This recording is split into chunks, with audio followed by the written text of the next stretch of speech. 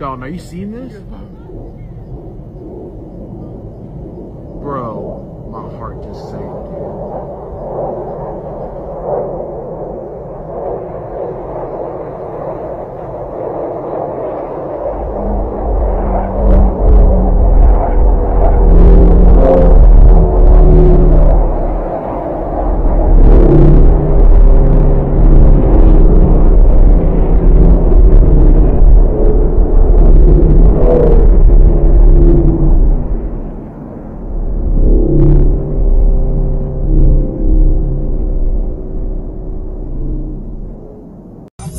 What is that in the sky?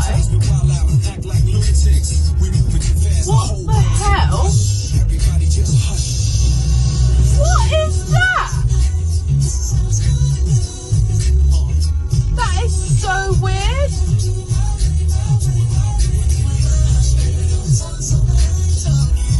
Look at this. Shalom, shalom, all praises, honor, and glory. It goes to Yahawah, bahasham, YAHAWAHSHI, bahasham, Rakakwadash. Double honors to the apostles, double honors to the elders of Great Millstone. Yahawah, bahasham, YAHAWAHSHI, brakatham to the hopeful elect. Shalom, shalom. Today's video is going to be entitled, "This salvation is being seen daily. The elites are worried." And this is just a response, you know, to the, not only to the video I posted yesterday, going into the, you know, the angels that were being followed by Esau in those fighter jets, but just, you know, the current status of what the world calls UFOs in general.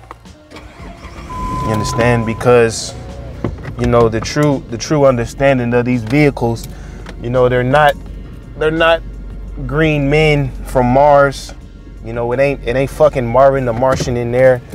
It ain't extraterrestrial beings from, you know, a galaxy far, far away like Star Wars. You know, we understand, you know, through the Bible that, you know, the vehicles that you consider UFOs in the sky are really the angels of God. You know, they've been seen in accounts of Genesis, not Genesis, but Exodus specifically. Exodus. They've been seen in the accounts in the books of the Kings, and also Zechariah and Ezekiel. They also have seen these things. You know, if you want to, you know more, hey, get into the Great Millstone videos. But here today, 2023, you know, it's gotten to the point where the government can no longer deny these instances. They can't deny that these vehicles are flying throughout United States airspace, doing whatever the hell they want, man. They pull up over military bases, they pull up over civilian areas. You know what I'm saying? They flying high in the sky, and they you know, they flying as low as they want, man.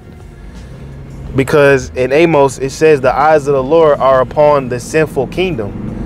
You know, really the eyes of the Lord are his angels.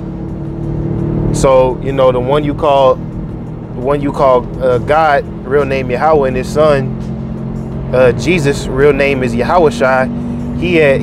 They are deploying these angels to monitor the wicked activity that's going on in the world. They also monitor the wars. You know, a lot of war veterans. There's been a lot of accounts by saying that they've seen what you call UFOs on the battlefields, not only in recent history, but history in the past. You see, they have special interests, more specifically in America. You know, there's that map that shows all the latest UFO sightings in the past decade, and a majority of them are over the land of America, because this is where God's chosen people predominantly are, man. So you see these vehicles having free reign in the earth. You know, when you have the true understanding, you should be excited. You should be happy, because that's going to be the salvation of Yahawah, bahasham, YAHAWAHSHI's chosen people.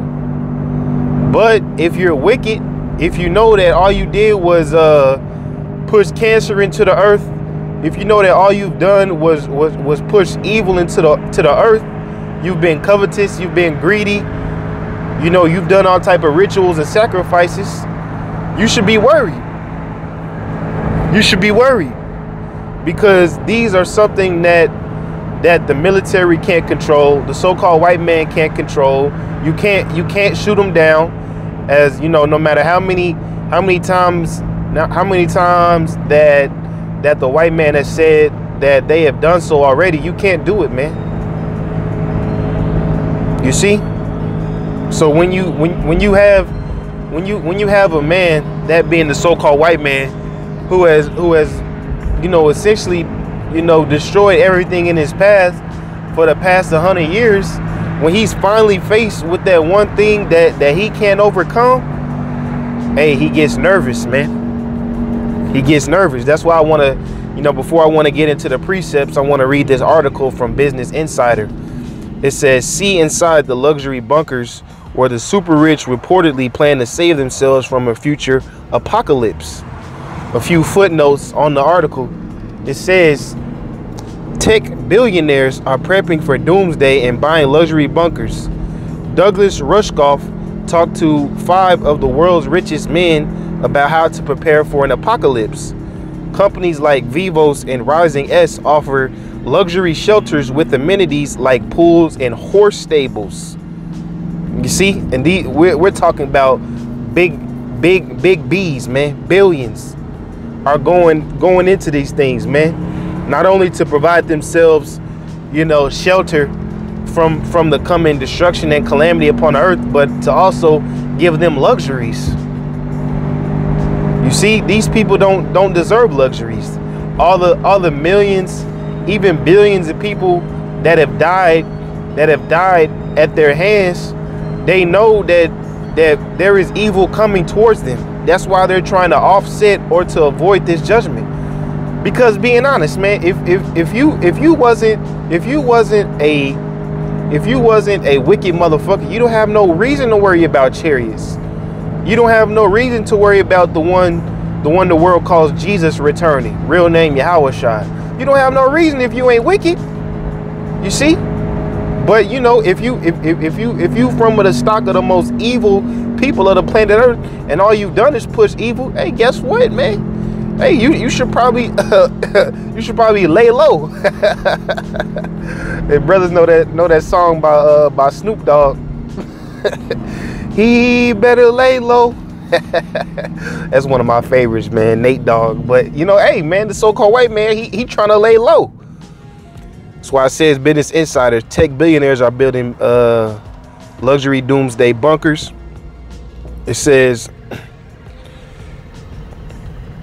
Rushkoff said he was repeatedly asked about ways to survive climate change or evil or societal collapse, as the executives detailed their plans to build underground bunkers and avoid what they call the event. You see, quote unquote, the event. It said the event, that was their euphemism for the environmental collapse, social unrest, nuclear explosion, solar storm, unstoppable virus, or malicious computer hack that takes everything down. And you know what? Through the spirit and power of YAHAWAHSHI, all these things are going to be happening. You know, top it off with the nuclear missile drop at the end. You see? But guess what? The salvation is being seen daily, man.